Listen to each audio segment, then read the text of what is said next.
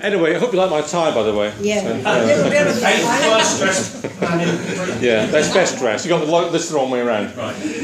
Anyway, look, I looked up in the dictionary tonight before I came along the word drug. I've never done that before, so I got the English dictionary out, and it said, one, the first definition, a medicinal substance.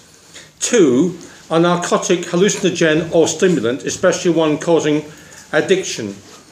I think that was a rather interesting definition, because the implication immediately from the definitions in the dictionary is that medicine good, everything else bad. But of course that's a very black and white way of looking at matters, which doesn't bear, I think, much scrutiny. And I'm going to suggest tonight that matters are rather more nuanced than perhaps sometimes is presented, not least of all by the Misuse of Drugs Act 1971, which in my view needs to be reformed. First of all, let's take the idea that anything which is used for medicine is good. I've had plenty of letters from people, constituents and others when I was drugs minister, pointing out that they had in fact ended up with an addiction to one or more prescribed medicines, sometimes given to them automatically almost, it seems, by their GPs over a long period of time, and that their health was suffering enormously as a consequence. There was one particular case in Polegate, as a matter of fact, of someone who had been prescribed something on a regular repeat basis for so many years they had gained about 8 stone in weight, and no one had actually noticed or suggested this wasn't a very good idea. So prescription drugs can also have their problems, both in terms of the misuse when they are diverted from the medicinal stream into illegal use, but also, it seems to me, from overuse or misapplied use within the health service or by officially from doctors and medical professionals. And indeed, when I was a drugs minister, I asked the Advisory Committee on Misuse of Drugs to investigate the use of prescription medicines, because it seems to me if we're going to deal with drugs, as we are, with a problem in society, we should deal with all drugs, not simply those that happen to have been outlawed or dealt with otherwise through the Misuse of Drugs Act 1971. So that definition in the dictionary seems to me to be a little odd, because there are addiction qualities associated with medicinal substances as well. And then there's what the word drug suggests to you when you consider it. If it's in the medicinal context, then perhaps it has a positive meaning for you, like the noun doctor has a positive meaning, or if it's in a sense which is about drug dealers, perhaps it's a negative sense, like the verb doctor has, which is a negative sense. Very odd word, doctor, in fact. That we can have those two thoughts, this kind of Orwellian double-think about the meanings of words. And I always found it rather strange when I see the word drugstore, which is American, of course, applied here as something which is a warm, friendly pharmacy. Seems to me to be rather odd. So there's an issue about the balance between recreational and medicinal and how that plays out. And there is an overlap there, of course, not least of all in terms of opiates. And when I was suggesting that we should be rather more tolerant toward cannabis for medicinal purposes, which I'll come on to in a moment, people said, oh, you can't legalise cannabis. Well, it's already legalised for medicinal use anyway, and in fact we authorise the use of far more dangerous substances quite usefully in medicine, opiates used every day of the week in our NHS to good effect for people who need to use them. So it's a question of what you're using it for and how, as to whether or not it's beneficial or otherwise. So this recreational medicinal break, which people like to present, is somehow not as realistic as perhaps is first suggested. And then there's the break, the black and white issues of legal and illegal. And again, that's not quite clear, is it either, because there are substances which are legal in some parts of the world which are illegal here. I mean, they either should be illegal or they shouldn't be illegal. It seems to me rather odd that it should be based on a branch of geography as to whether a substance is illegal or not. But it's also the case that it doesn't necessarily bear relation to the damage which that particular substance causes. And I asked, since my release from the Home Office, my self-imposed release, when I gave myself time off for good behaviour, when I left the Home Office, I then put a parliamentary question down. And my experience of parliamentary questions, by the way, it's always best to know the answer before you put the question down, because that way you get the correct figures and you know which formulation to use. And I asked about the number of deaths caused by cannabis and by alcohol and by tobacco in our society. in England and Wales, actually. And the answer from the national statistician, who wrote to me, was that in 2013 there were 7,080 deaths from alcohol. In terms of tobacco, can I find a figure of tobacco? Can't put my finger on it quickly. It's about 20,000 from memory. The number of deaths from cannabis was, anyone suggest the number of deaths from cannabis? 10. We could do one of those kids things, give me lower and higher. The answer is 1. So 7,080 deaths from alcohol, which is legal of course, more from tobacco, and 1 death only from cannabis.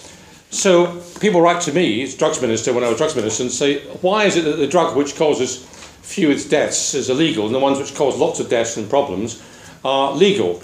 Is this a sign that the system is working so effectively that no one dies of cannabis, and if it were legalised, suddenly there'd be all masses of thousands of deaths? I don't actually think so. I want to talk about alcohol for a moment, because alcohol, as far as I'm concerned, is a drug.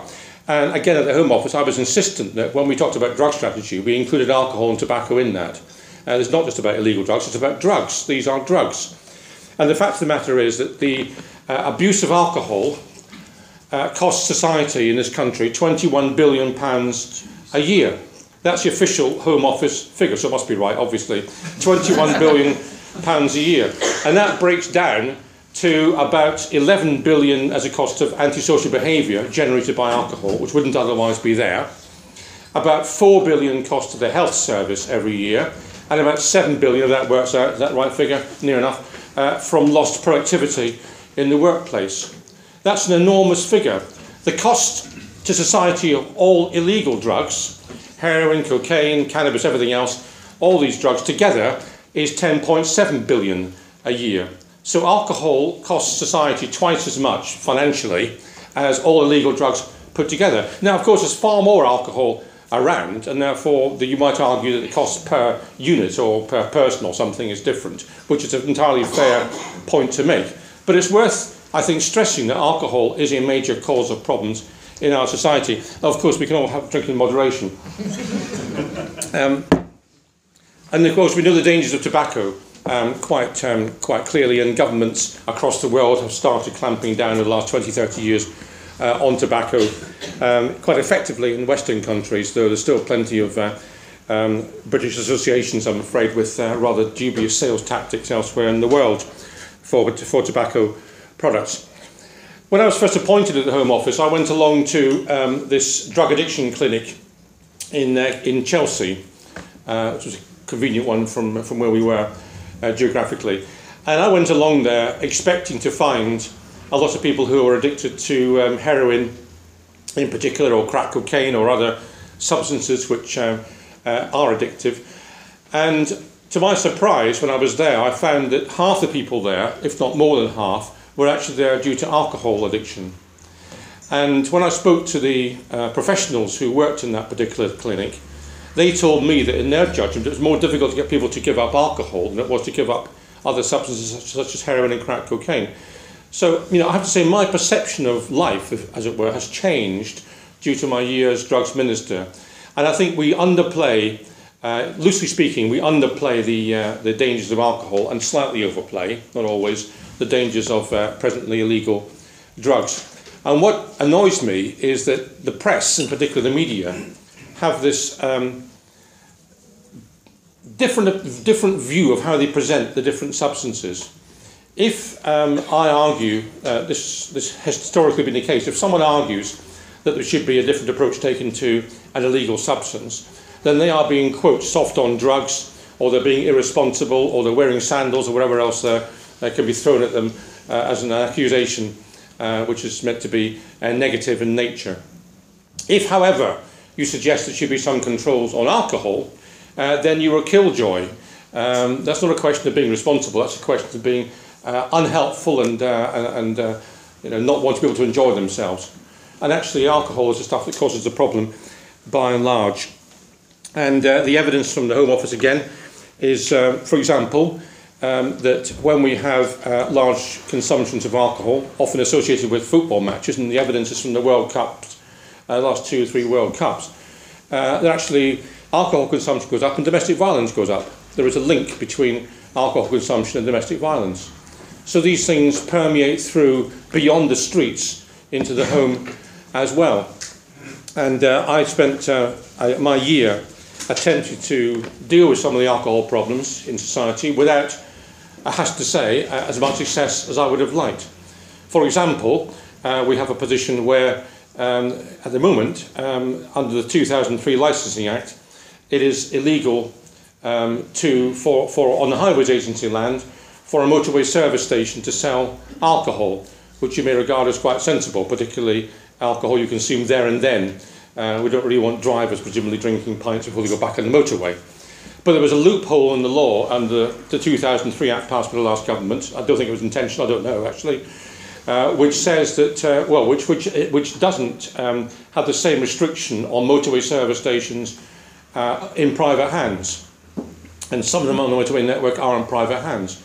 So there's a test case because Wetherspoons on, I think, the M40 from memory, put a planning application in to open a pub on the motorway service station there, which they then persuaded the council needed to be granted, and that duly went ahead. I then tried to close this loophole to make sure that no other private operated motorway service stations could open pubs. I was supported in that by the Home Secretary, and it was vetoed by Mr Cameron at number 10 Downing Street, who said that it was getting in the way of people enjoying themselves. That is the sort of, that's not untypical of the attitudes towards alcohol. So, forgive me for going about alcohol quite a lot, but I think it's important when we talk about drugs, we talk about those which are legal in our society as well as those which are illegal. Now, as far as the illegal drugs are concerned, we've got the large method of control is through the 1971 Misuse of Drugs Act, which has been there by definition for 43 years and hasn't really been changed since then. Now, I wasn't around in 1971, at least not around to follow what was going on with that, but it seems to me, looking at the history of it, that was to some extent at least a reaction against the 60s, if you like, the swinging 60s, and those in power who hadn't been swinging, but had been resisting it, were perhaps, oh my God, what's this? We need to clamp down on this, and the 1971 Act was a consequence which followed. And along with it went the rhetoric, and overblown rhetoric. Drugs are hugely dangerous, blah, blah, blah. We must have this, and by definition, the more punitive you are, the more successful you are eradicating the drug problem. That was a mindset. And the mindset still carries on to this day in this country and elsewhere, in terms of the official act of Parliament and in terms of the public statements which are usually made, but not by me, but by other government ministers. Now, having said that, underneath the radar, there's been changes, sensible changes. For example, handing out of cautions as opposed to automatic imprisonment and so on. So there's been changes under the radar. But the minute you want to raise it as an issue in principle, then the old rhetoric from 1971 still manifests itself. And that doesn't make any sense. Now, if you take the way these drugs were classified in 1971, they were looked at in two ways. First of all, they were classified according to how dangerous they were thought to be. So, for example, heroin is classified as Class A, a Class A drug.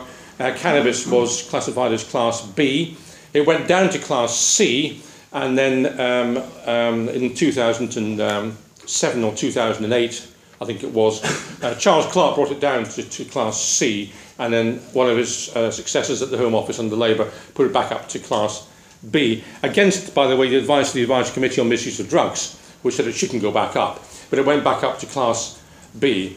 And by the way, we shouldn't, in my view, have politicians deciding these matters. These should be dealt with by people who understand the issue and go through and give professional advice. In the same way as the Bank of England sets interest rates, and politicians don't decide that anymore. I think the Advisory Committee on Misuse of Drugs should decide classifications and so on while we have this system in place.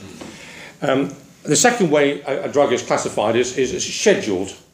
And the schedule is whether it's got a particular medicinal or beneficial use in society, notwithstanding that it's controlled, illegal for recreational purposes. And cannabis is Schedule 1, which means it's got no medicinal use, which is rather curious to me because there are medicinal products on the market which have been approved by NICE and by the Department of Health, which are available and can be prescribed, notably Sativex and a nasal spray.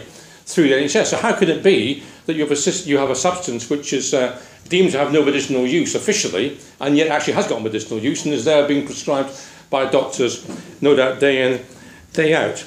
And the answer is, it's a bit like I said a moment ago, that underneath the radar stuff is happening to reflect reality, but the rhetoric stays the same. And I really got into looking at cannabis from the medicinal point of view, and I did so having been approached by a number of individuals who asked to see me as a minister to go through their particular conditions. And I won't go through that in huge detail, there's not the time, but what I will say is I saw a number of individuals. I insisted, by the way, that officials met them as well, and I insisted the Department of Health officials met them as well. And they were, in my view, a wide range of disparate individuals who had two things in common. One is that they maintained that cannabis was helpful to their particular condition, often when no other substance had been useful for their condition. And secondly, they represented, to my mind at least, a credible collection of people whose testimony I think would stand up, and they did stand up to questioning from the officials from the Home Office and from the Department of Health. And you may have seen there was an event in Lewes recently, which I spoke at as well, organised by the United Patients Alliance, and many of these people who have got medical conditions have come together to join this. And they will argue that, as I say, they've got conditions which cannabis helps relieve and nothing else often does. I'm not going to go through them in great detail, but here's just one at random. There's an article which appeared in one of the papers, allow Jacob Barrow access to Sativex to aid in the management of chronic pain. And he wrote, for the last 5 years, I've been a medicinal cannabis user. This has been the only natural drug that has brought me comfort and relief from the long-term pain and complications of my condition. With no adverse side effects, I have found a drug with long-term prospects for pain management and my muscle spasms. Cannabis produces no complications for my internal organs, whereas a cocktail of drugs previously prescribed have worsened the condition and threatened my quality of life more and more. That's not untypical of the statements, the testimony, the evidence I saw when I was in office. And when I called for a more humane approach to medicinal cannabis, I actually received a huge post bag on that matter. I think 99% of which was supportive of the call I'd made, and many people wrote in really in heartfelt terms saying, thank goodness someone's saying this. I was diagnosed, as somebody else called James, I was diagnosed with bipolar at the age of 18, and I'm now 23. I've been on so many different kinds of tablets that have not helped and made me worse when I'm on a high. When I'm on a high, I'm uncontrollable, and the only thing that brings me down to earth is cannabis. Shame I have to deal with drug dealers rather than doctors to keep my illness at bay, to help my illness, and I fully support your calls to legalise it, well that's not quite right, for medicinal purposes. And that again is not untypical. It seems to me when I was in office, it seems to me even more now, if someone's got a particular medical condition and they have identified something which helps them, then it's inhumane to withhold that substance from them. And it's doubly inhumane to criminalise them when they then have to access it themselves, which is what's happening. So I think we need to have a more evidence-based approach, going back to the black and white arrangement at the beginning, the dictionary definition, medicinal use and the recreational use and so on, an evidence-based approach. So I've asked in office and I've asked the Department of Health to be more open about the use of cannabis for particular conditions, because they are reasonably restricted, more restricted in this country than they are in places, say, like Belgium or France. And I hope that will come about. Question, why hasn't it come about yet? I think it's because pharmaceutical companies haven't wanted to run the gauntlet of the 1971 rhetoric. We've got a particular use for cannabis. We have to get that through all sorts of hurdles. It's Schedule 1 in the 1971 Act. Why bother? Let's do something which is a lot less hassle. So they haven't done the research as much as they would like to have done. I think there's probably a second reason, though I can't prove this, is that because cannabis is a naturally occurring substance, then where is the financial benefit to the pharmaceutical companies from developing it? It effectively is a herb, if you like, nearest thing to a herb, in the sense that you just pick it and it's there. How does that help anybody who wants to make money from these products? They make money from processing something, and if you don't have to process it, then there's not the money to be made. So I think those two elements together have really kept a lid on or held back the research which ought to have taken place. And I think our universities in particular ought to be doing more now to try and bring this forward in a public interest rather than necessarily a commercial interest, which has been, I think, the limitation so far. So that's one category of change I want to see, which is a more humane, evidence-based approach to works to help people with medicinal conditions. And people say, well, okay, you're going to let someone use an illegal drug. I remind them that every day we're using opiates and other substances in our hospitals, which actually are potentially far more damaging if they're misused than cannabis is. So that argument to me doesn't seem to stack up. Leaving the medicinal stuff along to one side for a moment, there's then a question about how you deal with drug use in our country. And there's no question that some drug use is not just damaging for the individual, but damaging for society as a whole. For example, 45% of acquisitive crime, i.e. stealing things, breaking into places and so on, is carried out by people who are addicted to heroin or crack cocaine. That's a huge number of crimes by a very small number of people. So it's quite clear that that has a detrimental effect both to them and to society as a whole. So, you know, we have to assume that if you have a free-for-all, then more of that will occur. So the question is, what do you do to identify a better regime, a more evidence-based regime, which minimises the harm from drugs, which is what I want to do, without having to rely on outdated rhetoric, which may be inaccurate in what it says. And that's why the Home Office commissioned eventually, under some pressure, I might say, from me and my colleagues, an international comparative study into drugs.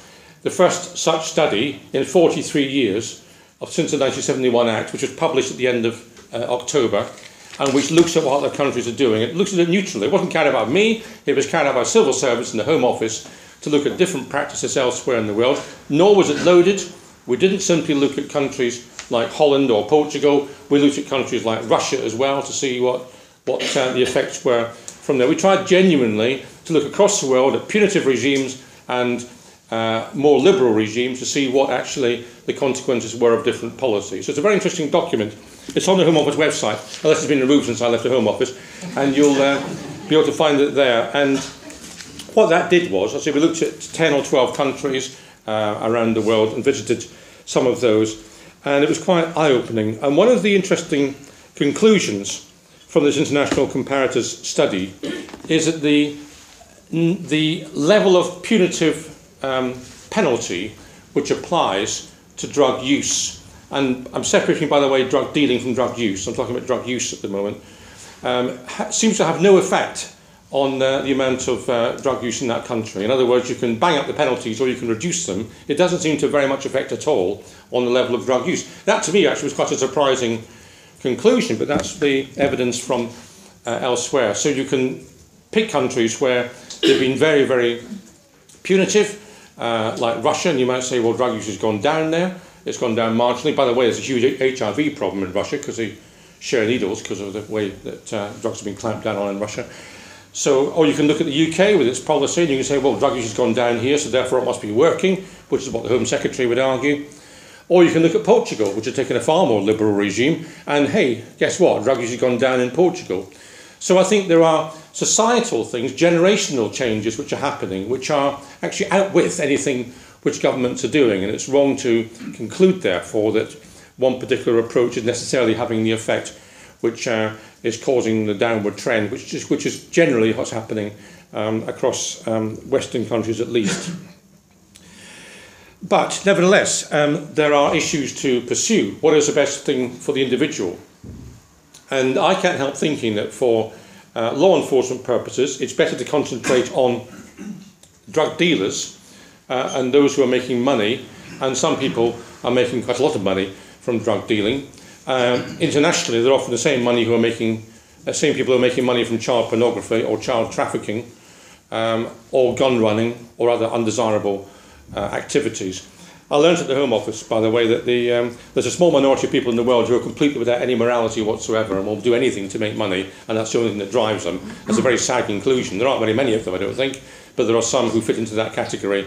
They're completely without morality, and they're the ones who will deal with this week in children or next week in drugs, whatever makes them the most money. They're the ones I want to deal with, as a matter of fact, and I think we should be concentrating our resources on those people rather than someone who's been caught with a spliff in their bedroom, which seems to me to be rather less important in the big scheme of things. So I'd rather free up police time to deal with the really bad guys rather than those who are using drugs. And I think those who are using drugs should be seen as a health issue. Now, they may not see it as a health issue, they may see it as a medicinal issue, they may see it as something which they feel they're controlling, as, you know, I'm having a pint and I'm going to be okay at the end of the pint, or it may be a problem if they're having too much or whatever they're having.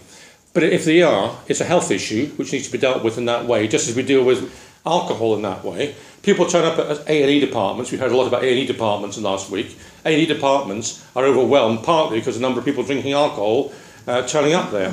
That's one of the problems with A&E departments. But we don't then say, or most of us don't say anyway, right, that's a drug, you cause it yourself, off you go, or we'll arrest you for it. No, they deal with it because they've got a health issue. And that's the humane way of doing it. So I think the same thing should apply when someone has a use of an illegal drug, which then causes a problem as well. Now in Portugal, which I'm very interested in, they've adopted something called dissuasion commissions. And what they've done is they've decriminalised, not legalised, decriminalised all illegal drugs. It doesn't mean therefore that they're legal, just to be quite clear on that point. You know, parking's still not allowed in Lewes, as we all know. In most of the place, but it's not criminal, it's just a ticket, which is a decriminalised arrangement. So in Portugal you still get arrested for having an illegal substance, but instead then of either being given a fine and told to go away, which is frankly probably no impact on your behaviour, or worse in my view, being sent to prison for it. And by the way, there are people in prison in this country, you know, our prisons are bursting to the seams. The prison population's at its highest ever, and there are people in prison because they've had possession of cannabis for personal use. That's still happening. Not very many of them, but there are some in our prisons just for that. So we're still locking up people for possession of Class B and Class C drugs. That seems to me to be nonsensical. And by the way, they come out with a worse drug problem than they go in with, because our prisons are riddled with drugs, including Lewes prison, by the way, which I went up to have a look at quite recently. So that's not a sensible way of dealing with them. Far better to say, okay, we've caught you with a substance, now we want to give you a medical-based approach to see that you understand the consequences of your body, you understand the consequences of your family, for your children, for your job and everything else. And the comparison I give, which isn't an exact comparison, but it's like if you're caught for speeding, you can be given 3 points in your licence and a fine, and you might carry on speeding, or you might just look out for the speed camera. Or you can go on the speed awareness course. And I know people who've been on speed awareness courses who've been speeding all their lives, who've changed and have stopped speeding because for the first time they realised what the consequences will be for a child if they hit a child. So I think, you know, that educational approach seems to me to be effective, and that's what Portugal's done to these dissuasion commissions. And as I say, drug use in Portugal of all illegal drugs has gone down. So that seems to me to be right, and it frees up police time to deal with the dealers. So I'm quite attracted to this health-based approach. I think that the responsibility for drugs should be moved from the Home Office, which is punitive by definition, to the Department of Health, which is health-based. That is a case in some other countries in the world, and I recommend that we should do so here, as well as depoliticising the Advisory Committee on Misuse of Drugs, which continually takes views which are more liberal than the government of the day, because politicians generally don't like taking risks, and they believe if they advocate something which is a more liberal approach, then they'll get hammered for it. And I thought that might be the case. But you know what? When I actually put my head above the parapet in the summer and advocated a sensible policy, from my point of view, on medicinal cannabis, I was met with either non-comment from the papers or support. And papers like The Sun, believe it or not, were actually very supportive of what I was trying to do. The Daily Mail was following human stories of people who had suffered and were using cannabis, and suddenly it became a different dynamic. So I hope that politicians of all parties have looked at that experience and realised that the press and the public, I think, have moved on. in a way that some of the rhetoric from politicians hasn't. And the last thing I did in the Home Office was lead off for the government on a debate on drugs when I finally got this study out. And by the way, because all sorts of things are said in the papers, just for your knowledge, it was my intention to leave the Home Office in about August, but I had to wait because the powers that be elsewhere in the coalition did not want this document to come out, and I was determined to wait in office until I got this document out. And having got it out, I was unable to leave the Home Office. But so the last thing I did was have a debate in the House, which I led off with the government, and I thought it might be quite difficult. There was about 30 MPs present, not a great number. But you know what? Every single MP who spoke from all sides supported reform. Some supported it more than others. Some supported legalisation. A couple of Tory MPs, Peter Lilly, for example, actually wanted full legalisation. They believed in kind of market forces. And they believe it would take away the illegal trade in drugs if you had full legalisation. Others were in favour of the Portuguese approach, but everybody was in favour of reform. It was a most interesting debate, and I was very pleased that was the last thing I did in government, was to handle that debate. So there is a mood for change, and I think that we should all be prepared, all of us and all the parties, who are politicians now, to face up to that and to recognise that the public has moved on, the press have moved on, but the politicians haven't. I'm encouraged by this to some extent. Here's a headline from The Independent. Tory contender calls for more liberal drug laws. That's David Cameron, by the way, in case you're wondering, before he was Tory party leader. So I'm hoping he might rediscover his liberal roots from 2005 when that article came out. And he supported that, a change to the way we deal with drugs when he was a member of the Home Affairs Select Committee in the House of Commons. Let me just say one last segment, if you like, before we break, which is on the question of legalisation. And as I mentioned a moment ago, there are MPs, not very many of them, who believe that legalisation is the correct way forward. And I have to say I'm nervous about that because I don't know what the consequences would be, and I certainly think it would be difficult if you did it alone in Britain and other countries didn't do it as well. There is, however, a series of experiments, effectively that's what they are, taking place across the world with cannabis. And I think it is beholden upon us in this country to follow those experiments and find out what the consequences are. And that's one of the recommendations in the international comparative study. By the way, I say in the study, part of the deal with the Conservatives of getting this out was that the recommendations were all stripped out. So they've all got commentary from officials and observations, but no recommendations. But one of the recommendations was, in fact, that we keep an eye on other countries elsewhere to see what they're doing. What's happening? There's a range of things happening, and as I say, some of them are covered in here, as a matter of fact, but they're all quite early in their application in terms of the legalisation issues.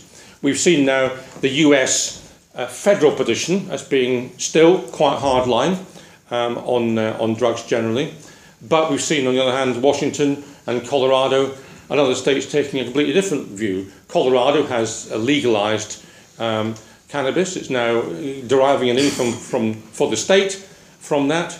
I happen to think it's doing it in a slightly odd way. Cannabis is now turning up in products which look to me to be attractive to children, which I'm not sure is a very good idea. But nevertheless, they are doing that, and they're spending the money on, I think, on tackling drug problems, which result from other drugs being used. That seems to be a little haphazard. There's lots of American states where medicinal cannabis is now mainstream, and there's an interesting experiment taking place in Uruguay where they've legalised cannabis and done so in a kind of state-controlled way. The nearest I can give you, if you know the comparison, is the Systembolaget, the Swedish way of selling alcohol, where it's kind of state shops and so on. And the position in Uruguay is they use radio waves to identify particular plants. I don't quite understand how this works. But it identifies which plants are grown in the country and which ones aren't. The plants which you're allowed to grow, you're allowed, I think, 6 plants per month or whatever the figure is. And those plants are of a lesser potency. So by legalising them and controlling it in that way, you've actually reduced the potency of that particular drug. And they're able, I'm told, to differentiate between stuff coming in across the border and stuff which is grown locally. So that's an interesting experiment. So I think we need to see how that pans out. There is a mood for change. There was an interesting speech given by the US Assistant Secretary, I think his name is Brownfield. I've just asked a parliamentary question about it, as a matter of fact, where he said, you know, we have to just have a different approach. We have to accept different approaches occurring. And he took actually the line I'm suggesting, that we need to see what's going on and monitoring. The US government, the federal government, is now having regular discussions with Uruguay to see what's happening in Uruguay. So, you know, the world is moving on, even if not necessarily everything in this country is moving on as fast as it should do. And there's a key meeting of the UN relevant body, UNGAS, in 2016, when the international conventions will be discussed. And there are certainly many countries in Central and South America who want to see a different approach. So it'll be very interesting to see what happens there. And my view is that, and this is I recommended to the Home Office, is that we should be monitoring these experiments as well to see what they produce. What do they produce in terms of health implications? Are they good or are they bad? What's the financial implications? What are the crime implications? These things need to be looked at in the round, and we need to be able to say, with some evidence base, what might then be the correct way for us to go forward. And we should be able to present that, I think, to the UN in 2016 when that key meeting takes place. One last point, I think, perhaps, is about, which I haven't mentioned so far, is so-called legal highs, new psychoactive substances. And I have to say, these worry me. These worry me more than so-called traditional drugs do. Whatever you think about substances like cocaine, the one thing you can say is it's been around for a long time, and therefore there's a body of evidence which says what this does to the body, what the downsides are, how best to deal with someone who has got an overuse of that particular substance, and so on. We've got no such information about these new psychoactive substances. What are they? They are substances which have been normally progressed to a certain stage by pharmaceutical companies in the 1960s and 70s. They've then had deleterious effects and they've been discontinued during the experimental phase, but the research papers are now on the internet, and those research papers are now being used to create these substances which are being created in laboratories in Beijing and other places and exported over here. And sometimes the first we know about it is when they appear on the streets, sometimes in the form of a dead body. So they are very serious, and the cannabinoids, for example, the synthetic cannabinoids, are far more powerful and far more dangerous, in my view, than cannabis itself, which is another reason to look at cannabis. And we have the odd position in places like New Zealand, which has tried to have a market for these substances, where cannabis is illegal, but cannabinoids are legal, when actually they seem to be, in our judgment, and I'll talk about the advisory committee's judgment, more dangerous. So we have to have a way of dealing with those as well, which is a further complication to fit into the mix. Last thing on substances you think you might know, and I mentioned we might know what we think heroin and cocaine and other substances do. I was, last fact to leave you with, I was horrified doing some work with the advisory committee on cocaine to find that 80% of it now is cut with cattle dewormer. So, and I would have thought that those who indulge in cocaine might be more worried about the cattle dewormer than about the cocaine. Certainly unattractive. It used to come into the country here and be cut here with talcum powder or something. Now it's cut in the country of origin and not with cattle dewormer. So let me leave you with that happy thought. Thank you.